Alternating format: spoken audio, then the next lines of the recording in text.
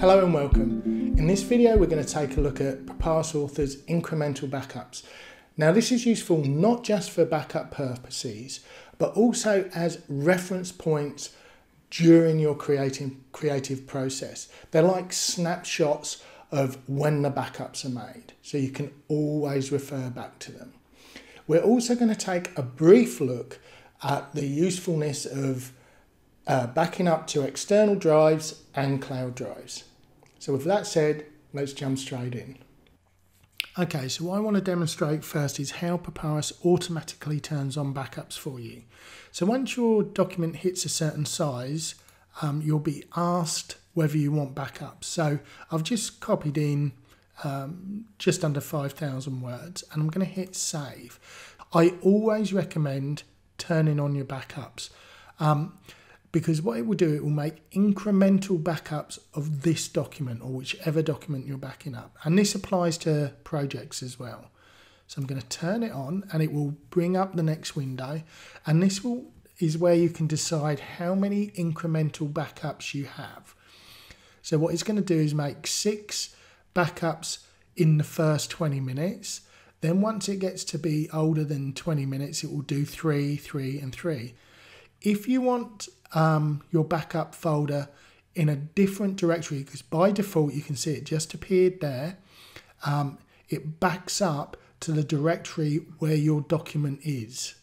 So if you want to specify a backup folder that you use for all your documents, if you like, this is where you would choose it. Okay, so I'm going to go apply and we're just going to keep it here. Apply, close and save. Okay, so now we're in my work in progress and I'm going to go to my backup directory for my actual work in progress and back into my document settings. Okay, so I basically change all of these to 5, no particular reason other than that's what I like. So you can see that reflected in my backup directory.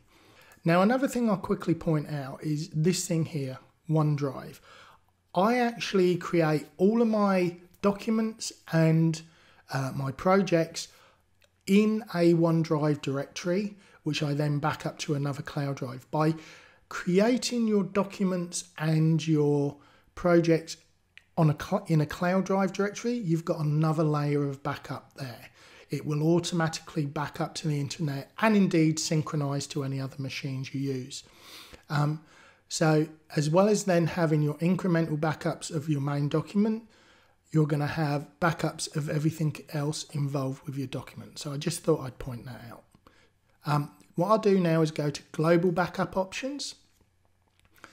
Now this refers to the settings that every document will use from here on in if you change them. So for instance, by default, the location for your backups is in the same directory as the document. You could change that. So for instance, if I was to tick this and save, every document and project I created from here on in, this directory would be the backup folder that every single document used. The only thing I really change is the auto save. I've set that to every minute instead of every 10 minutes, just because I've experienced power outages and I've lost everything before now. Okay, so I'm going to close that.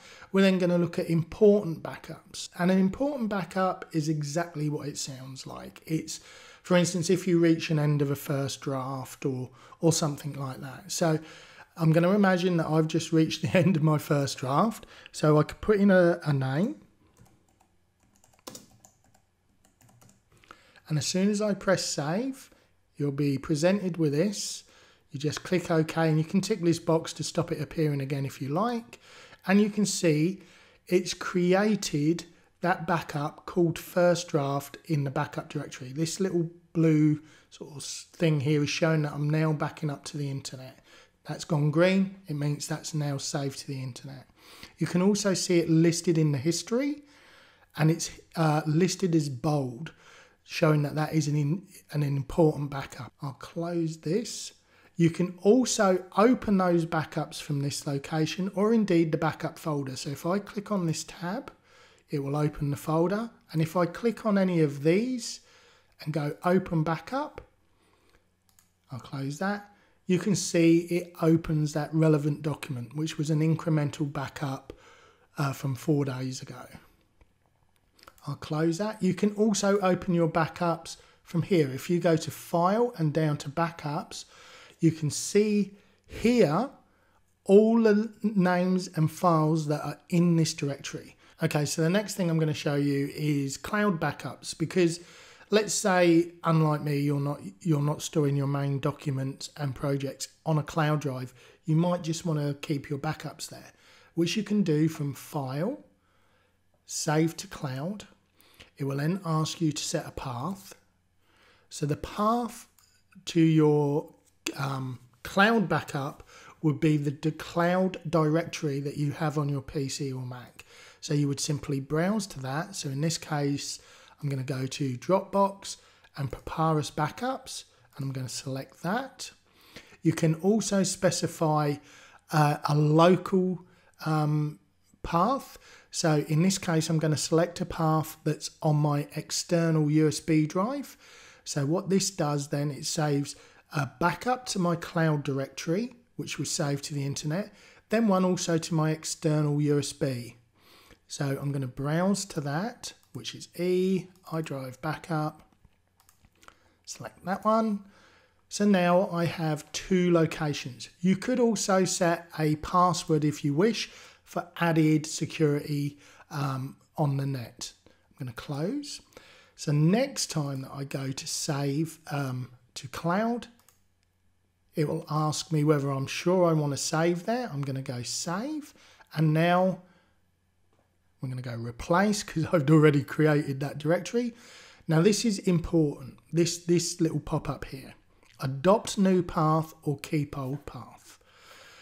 If you keep the old path, what it will do, it will mean you continue to work on the document in whichever location it's already in. If you adopt new path, you will start working on that document from your cloud drive folder.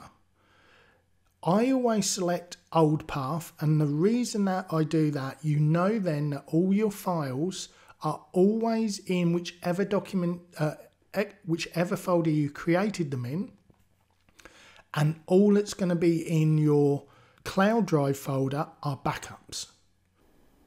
Okay, so there you have it. That was the backup video. Now I really want to strongly stress to you how important it is to backup. There's an old military adage that goes, 2 is 1 and 1 is none. If you don't back up your work, you're running an extreme risk of losing everything. I know this because it has happened to me. Back up to multiple places, cloud drives, physical drives, and so on. So until next time, see you later.